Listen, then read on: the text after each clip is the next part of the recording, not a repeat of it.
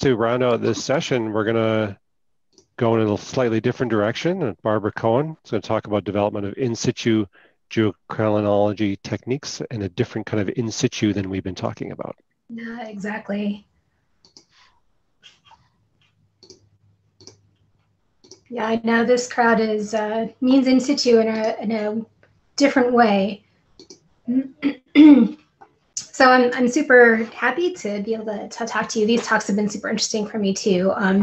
But yeah, when I say in situ here, I'm talking about bringing our instruments to Mars itself instead of bringing the sample back to the lab. And if you're interested in this topic, I'll refer you down to a paper that we summarized a lot of this in astrobiology.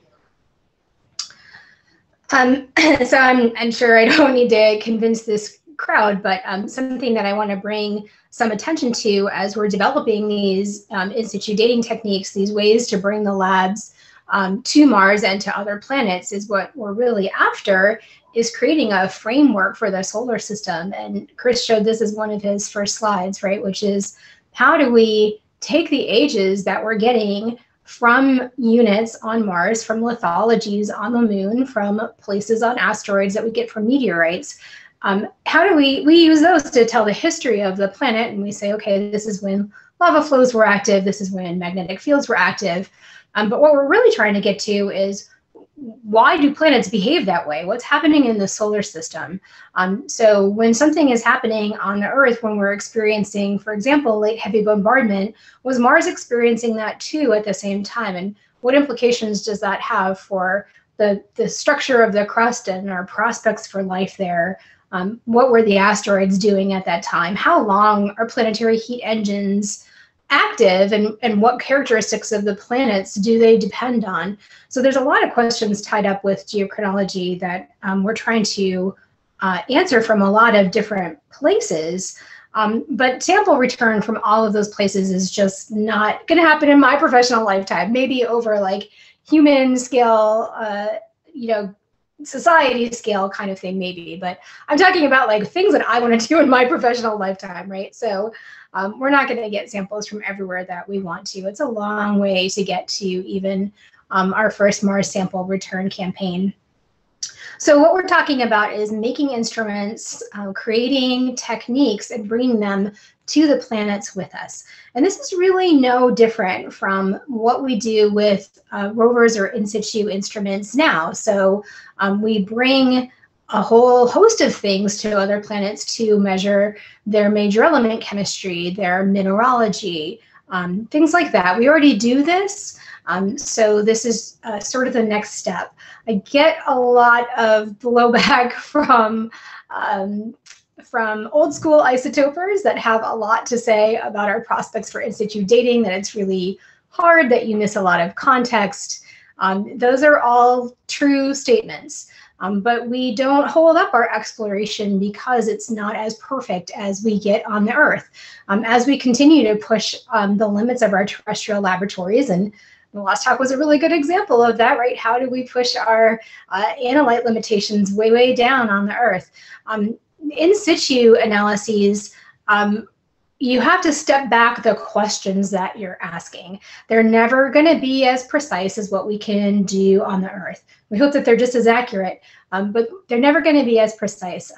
But we don't let that stop us in other realms. We don't say that because we can do ICP-MS trace element analysis on the Earth, that we should never send an APXS to Mars. That is not something that reasonable people say. So we should not be applying that standard to geochronology. Instead, what we should be doing is saying, what questions can we answer with the precision that we can get with in situ geochronology and the context and our understanding, and how can we move that forward?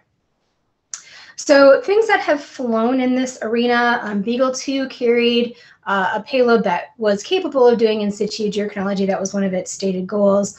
Unfortunately, the Beagle 2 did not contact Earth, so that spacecraft didn't work.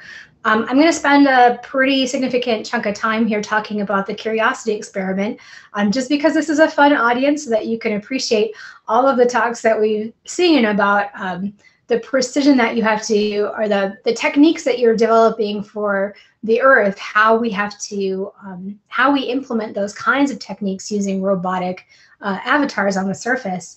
And then I'll talk about things that are in development. Okay, so I'm gonna, like I said, spend a good chunk of time talking about the Curiosity experiment, which is the first set of in situ dating experiments that we've done on another planet. The Curiosity payload was not optimized or not created to do in situ dating, and so you'll see some of that in the techniques that come out, but we can use that to really draw some lessons learned on some of the topics we just touched on. So Curiosity went to this place called Gale Crater. It went there because there is a substantial mountain in the center of the crater, composed, we think, of sediments, definitely layers that you can see even from orbit.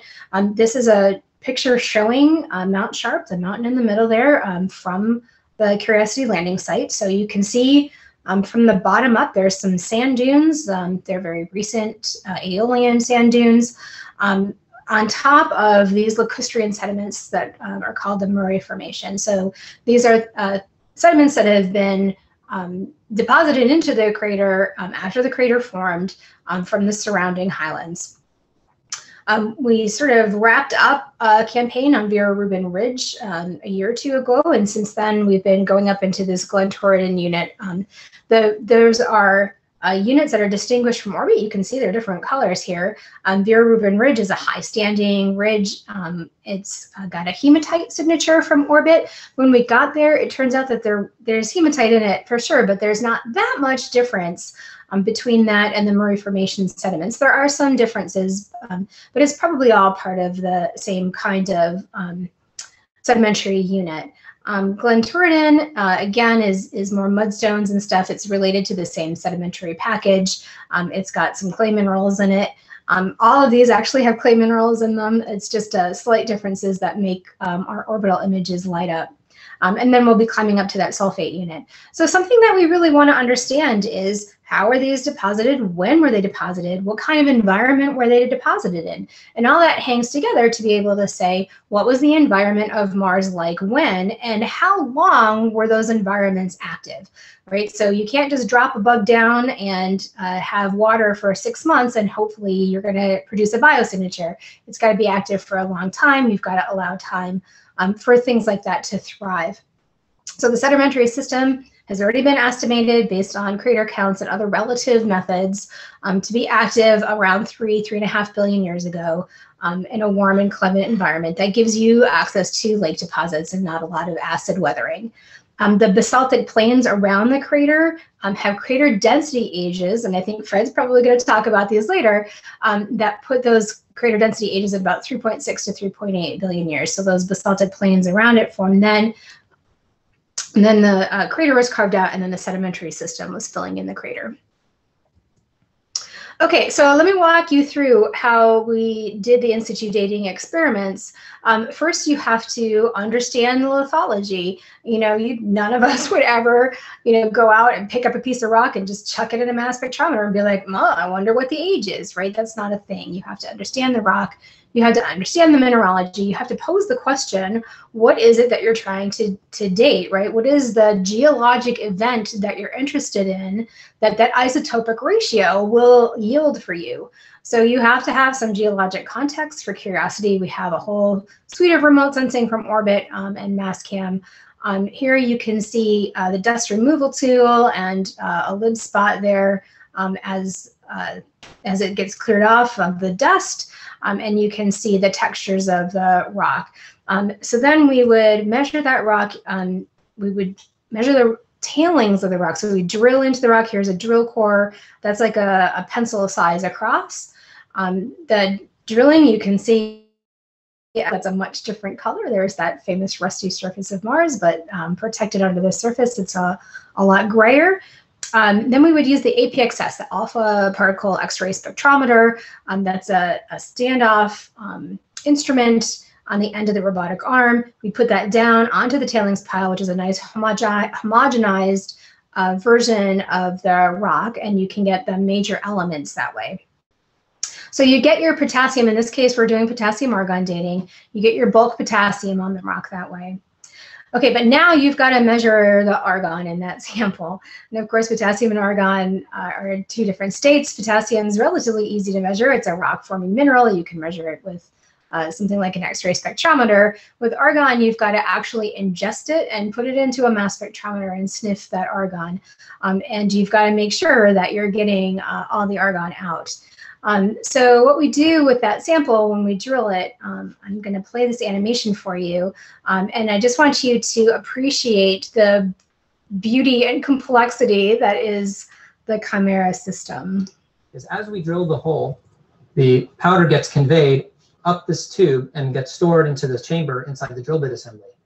Then, to move the powder out of the drill bit, we use the robotic arms, wrist and turret joint, and the vibration caused by the drill's percussion mechanism to move the sample like so. We continue this motion to deliver it to the Chimera, which is the sample processing and delivery device. So the drill sample comes up through the sample transfer tube into the chambers into Chimera.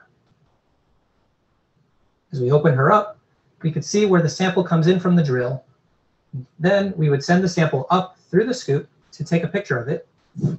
Once we do that, we then move the sample through the sieve and into the portion box to create a portion for the instruments inside the belly of Curiosity.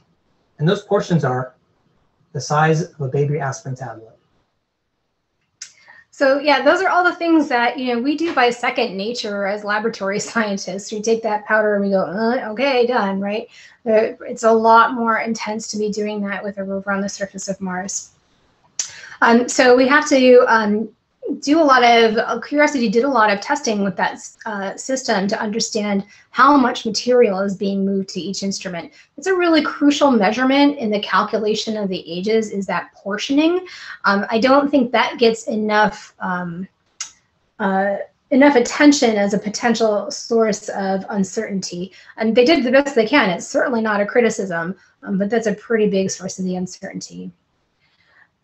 We know we know that the in the bulk rock, potassium can be cited in multiple different minerals. In fact, it's a detrital system. Of course it is.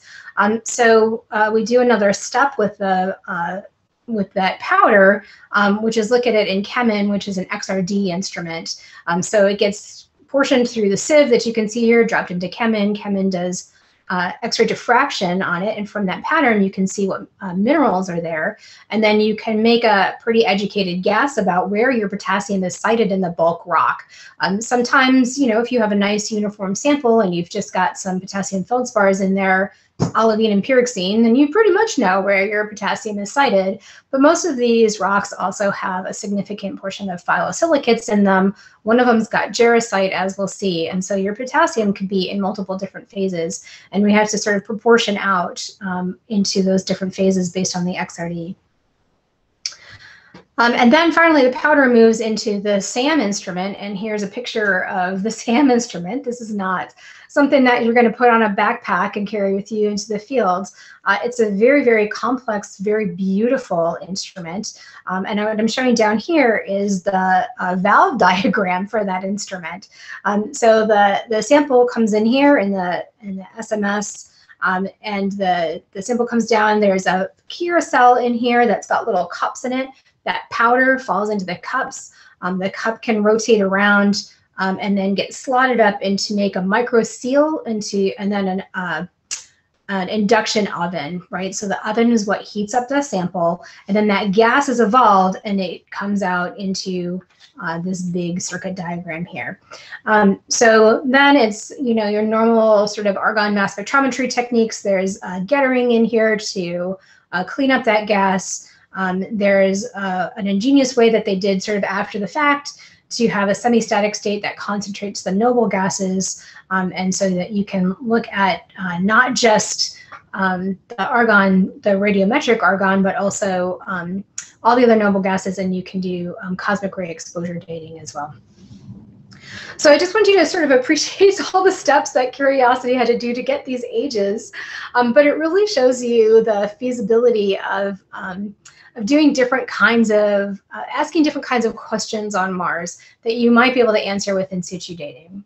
So the basic results are on 3 different lithologies. Before, I'll just say quickly, we lost the ability to do that portioning, that chimera powder portioning. We've lost that ability on Curiosity, so we can't do these experiments anymore, unfortunately. We lost that ability right as I became a participating scientist. What a coincidence. So the 3 different lithologies here, Cumberland, Windjana, and Mojave. The different aliquots that we used, Cumberland was a whole rock. Windjana was also a whole rock, but in 2 different aliquots at 2 different temperatures. And Mojave, we did try to, it's a whole rock, but we tried to do a 2-step heating where we heated up to a lower temperature to degas the plagioclase, and then heated up to a higher temperature to degas the jarosite. So that's what we were hoping to get out of that. And from the results, you can see that the normal detrital minerals, the normal detrital plagioclase that we would interpret from coming from those basaltic highlands has an age of about 4 billion years, a little older than 4 billion years. That's completely consistent with that crater density age from the highlands around that would have been supplying that material. Windjana was incompletely degassed. We're not really sure why. It may have to do with having too big of crystals or something like that. We're not entirely sure, but we're pretty sure we didn't degas the sample, and that's why you're seeing these artificially low ages. But the thing that's super interesting is this last one down here, the jarosite age. The jarosite was probably formed in situ after the sedimentation event as alteration mineral in place, and that is reflective of water flowing through that system after those minerals were deposited. So that reflects a fluid flow episode. So talking about these results, the precision that you need really depends on the question being asked. And this is what I was saying in the beginning, that jarosite age, even though it's not very precisely constrained, kind of doesn't matter that it's not precisely constrained. It's 2 billion years old. That is a lot different from 3.5 billion years old. That's different enough within the error bars to say that, yes, that is a later fluid flow stage. That's important for Mars hydrothermal activity. It correlates with just Amazonian aged activity that's going on in the area. So for that, you didn't need a very precise constraint to be able to say, yeah, here's some Amazonian fluid flow that's reflected in this basin. The detrital ages are a little bit different, right? The detrital ages are, you're trying to use them to understand when the bedrock around the crater formed.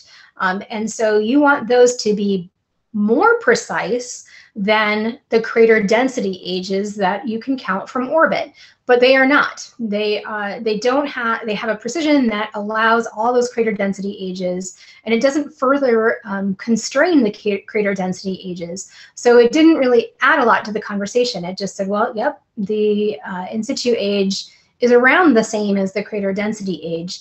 But there's a whole bunch of things, and I'm sure Fred's going to talk about a lot of these. We don't really understand how to correlate the crater densities on Mars with the crater densities on the Moon.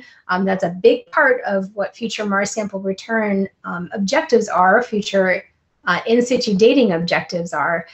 So right now, the Curiosity results did not constrain that with any meaningful precision. And the method that you need to use also depends on the materials. As I said, the potassium is hosted in a bunch of different places in these kinds of mudstones and sandstones. Maybe mudstones and sandstones aren't the things that you want to try to date in situ. Maybe you need to find some nice lava flow on Mars to do a really good job. So you can think about either helping pick a place that's got better behaved rocks for your system, or you can think about ways to tweak your system to deal with the rocks. And so you can also look at spot by spot isochrons. So if we pick up a sample and we can target individual spots or minerals, much like we do in the laboratory, that's something that also would help us make these interpretations. In situ dating is something that we want to do, obviously, for these geochronology reasons, but one of the interesting things that came out of the Curiosity measurements is guiding future observations. So some of the interpretations of the cosmic ray exposure dating that Curiosity did was to quantify the denudation rate of the sediments that we're on, and they sort of are coming in layers. And so if you are interested in having access to organic material that has been protected from UV rays, you might want to find places where the scarps are retreating, and you might want to confirm how long they've been exposed by doing cosmic ray exposure dating. And again, the resources that you need sort of guides how often you can use it. You can make a really wonderful instrument, but if it requires things like drilling, powdering, portioning, delivering, and then using big instruments, you're not going to be able to use it very often on the mission. So simplifying the technique is another thing that we want to be able to do. So in that spirit, some of the in situ dating instruments that are being developed, I'm doing one, but there's a whole host of them out there. But they all have to meet some basic guidelines. They have to have accuracy, obviously. They have to be precise for the question that you're asking. They have to be interpretable, and they have to be meaningful, right? So we have to be able to not just say, yeah, the highlands of Mars are around 4 billion years. We already know that. So we have to be able to make something that's more meaningful than that. So you have to recognize it as a geologic event. The geologic event has to be interpretable. There's a lot of standardization, obviously, that needs to happen. So potassium, argon, rubidium, strontium, and uranium, thorium, lead are all in development as isotopic systems. You can get cosmogenic nuclides sort of for free out of your potassium, argon, or you could do them purpose-driven. Luminescence or other dosimetry-based techniques are also being developed, and I'll touch on them real quickly. There's more that you can do with sort of relative dating or sort of an in-between thing, right? Like how long has something been accumulating, right? So if you were accumulating micrometeorites on the surface, you could try to figure out what that accumulation rate is and then figure out the surface age that way. But I will say that of the radiometric techniques and the dosimetry techniques, these are not standoff or remote techniques. It's not something where you point and shoot and get an age out of it. These are all things that need to have a sample that's acquired and handled to various degrees. Now we're trying to simplify that sample acquisition and handling, but right now there's no really just hands-off methods. And you might want to fly one or more of these together. Rubidium and strontium and potassium argon don't always agree. That's okay, right? That gives you different information. Maybe one didn't behave for you and one did. Maybe you have more of one element than the other, or maybe they're just talking about different parts of the crystallization or cooling history of the rock. So all of that gives you really great information. So potassium argon, which is the thing that I'm most familiar with, potassium's super common rock forming element. That's a really nice thing to it. Argon's a noble gas. It just forms in situ. So they're easily separated from one another, but they can't be measured using the same technique in general, especially if you need to look at the isotopes. For potassium, you don't need to look at the isotopes. You can get the potassium-40 isotope just from a solar system constant, but for argon, you do need to look at the isotopes and understand where they all came from. So the way that we do this is by using a LIBS-MS technique. So laser-induced breakdown spectroscopy. This is the ChemCam instrument on Curiosity or the SuperCam instrument on Perseverance. Fires a really high energy laser. If you had a femtosecond laser, you'd certainly want to use it, but you don't have to use it. You put a lot of energy onto that rock. It ablates the sample, but it also excites all the elements that it ablated off. They go into an excited state. Their electrons, as they come down, release energy. They release photons of characteristic wavelengths that you can look at with a spectrometer, and you can get the major element composition. So we do that pretty routinely. It's a really elegant way of blasting the sample apart and letting all the argon come out. So I really like it for this this kind of technique. The drawback is that the LIBS process is pretty imprecise compared to some other things that you could choose. So I chose this because I am not a technology developer. I'm a scientist and I want the answers now. And so using ChemCam and then using a mass spectrometer and using some way of looking at the pit that they left, I don't have to develop those techniques. I don't have to do technology. And in fact, we could have done this on Curiosity if we had pointed the instruments differently. So the real beauty of this is that it's something that we think we can do in the near term. And because this is a spot-by-spot analysis, you can look at minerals ahead of time. You could map that sample and look at the minerals ahead of time and then choose where you want to go, or you could just put a grid down. This is on a solid sample. You don't have to drill the sample. You don't have to powder it. In fact, you don't want to powder it. You'd rather have a solid sample, which you could get from a drill, or you could get by just picking up pebbles, or, you know, eventually maybe doing it on a rock in situ. So this is what this looks like in our laboratory. Up on the right-hand side, you can see a rock that we've cut and polished, and all of those are little libs pits. Sometimes we try to target minerals. Sometimes we just try to put a line down there and see what we get. Those would be more akin to mixed mineral phases, and you'd get a whole rock isochron. So you'd be relying on getting different mixtures under each spot that would pull your potassium content apart and give you access to an isochron. That's what we did for this graph that I'm showing you.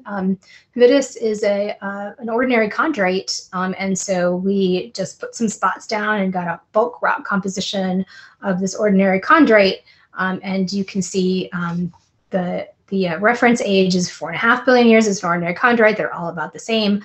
And we got something that agrees with that, although it has a much larger uncertainty. But if you were to measure this on Mars, you'd be like, well, you know what? This isn't a sugartite. So it depends on the question that you're asking. When you look at all the things that are out there, I'm not the only one that's been looking at this technique. And so this is a compilation of all of the published samples.